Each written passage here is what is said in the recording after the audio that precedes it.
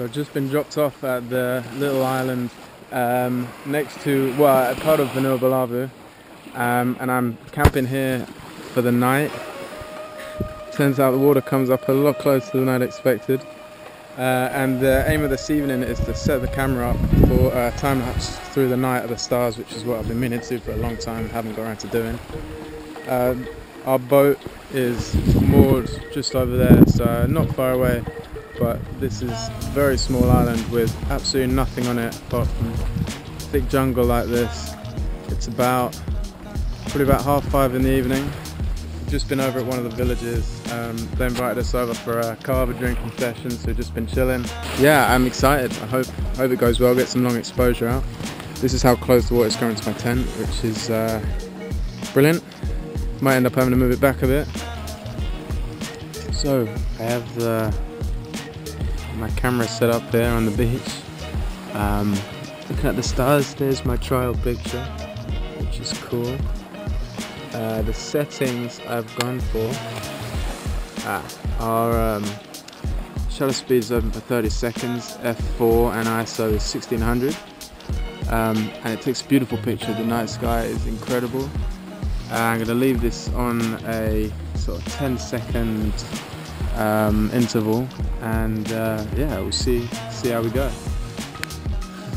The camera is rolling out there. I'm in my tent now.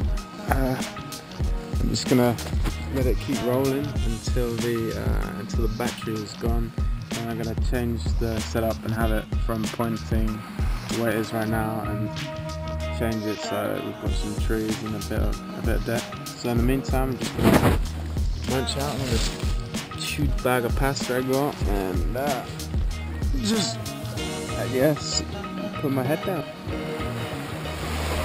So I've just woken up, I've been woken up by something feeling strange underneath me. Turns out the tide has come way back in. My tent is as far back on the beach as it can go. And so here's the entrance, and as I look out, there's the water creeping in. So let's hope it doesn't come too much higher. So the water is coming up higher. My technique is to lift the tent up whenever a slightly larger wave like this comes. Stop it from coming in the bottom of the tent. I can feel it beneath. It's not coming through the bottom, which is good. But the waterproof bit doesn't cover a great deal. But it's going strong. It's going strong.